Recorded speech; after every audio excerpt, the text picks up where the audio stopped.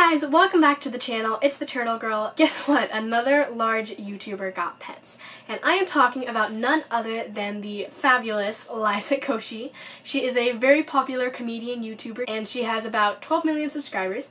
And just recently she got some new pet turtles. And I thought it'd be a good opportunity to just talk about some common beginner mistakes and misconceptions about turtles and just some general advice for those of you who think you want a turtle. First thing, before you even start getting into tanks and what type of turtle and any of that, please realize that turtles are a huge long-term commitment. Most turtles can live 20 to 30 years, and if you take really good care of them, they can live upwards of 50. It just depends on the type of turtle.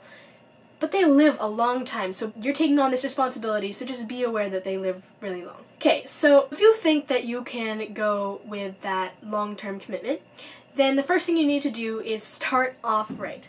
So the first and biggest piece of advice of successful turtle keeping is just get the largest tank that your budget and your home can accommodate. Because turtles are just super messy, they can get really big, they poop a lot, and they just like to have room to swim around. So just give them the most that you can, and because it'll save you a lot of hassle later on from having to get them bigger tanks. So the general guideline is that you want about 10 gallons per every inch of shell on your turtle. So you just want to start off with the largest tank that you can get.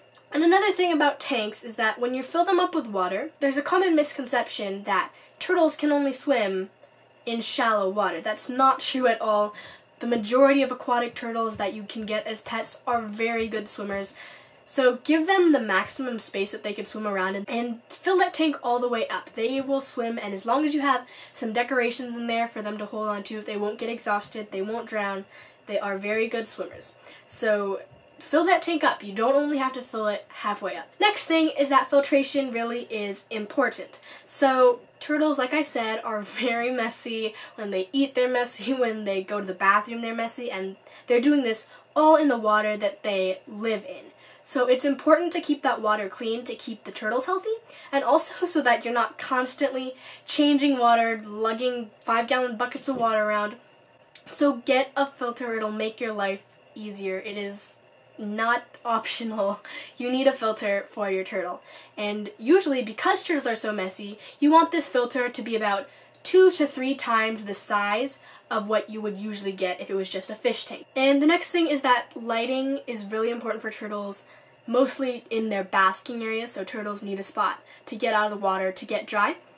And what we have to do is to mimic what the sun does for the turtles, because there are 2 things that you need to provide. You need to provide heat for them and UVB for them. Now, heat is important because turtles are reptiles, so they're cold-blooded, and their temperature, what that means is that their temperature internally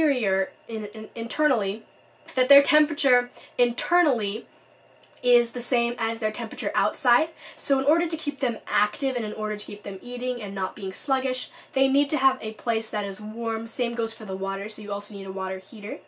But basking heat is an important thing to just keep them active. And then you need UVB light in order for them to absorb vitamin D3, and basically what that does, vitamin D3 does, is helps them absorb calcium, which is very important to their shell health. So you need both heat and UVB lighting above their basking area, and usually you provide this through 2 different types of bulbs. And make sure that for the UVB bulb, it explicitly says it produces UVB light. And I just want to say that if you think you want 2 turtles, 2 is not always better than 1. And this is because turtles, they don't really want friends. They see other turtles as competition for mating and territory and food. So when they see another turtle in their space, they can cause some serious damage. It's not a good situation. And if you do want 2 turtles, you really need to get a bigger tank so that they can have their own space, and just watch them very closely for any signs of aggression. They can cause very serious damage to shells, limbs, head, neck. So usually you don't want to get more than 1 turtle. They don't really need friends. And frankly, they'll be much happier without it. And if you really want to see something else in that tank because there's just that 1 turtle, then maybe try a couple of fish, although that's a whole different topic, that turtles might eat them. So just keep those things in mind if you think you want a turtle. But basically, just get the largest tank you can get, get a big filter, get your lighting right, and if you're gonna get two turtles, just watch them really carefully, please, so that you don't cause injury to either of those two turtles. So I hope this video helped you understand some basic needs of a turtle. And regarding Liza, I think there are a couple of things that she could have done better, but again, we're all learning. We all have to be positive and help each other out. I noticed that some of the comments on there were kind of hostile. Also, link to that video of Liza's in the description if you want to see her getting her turtles. But just know that turtles are living, breathing creatures. They are beautiful, and they deserve to not only survive, but to thrive. So if you do these things, then you should be able to have a successful experience keeping turtles. Thank you guys so much for watching, and I will see you next Friday. So have a totally awesome day. See you guys later. Bye!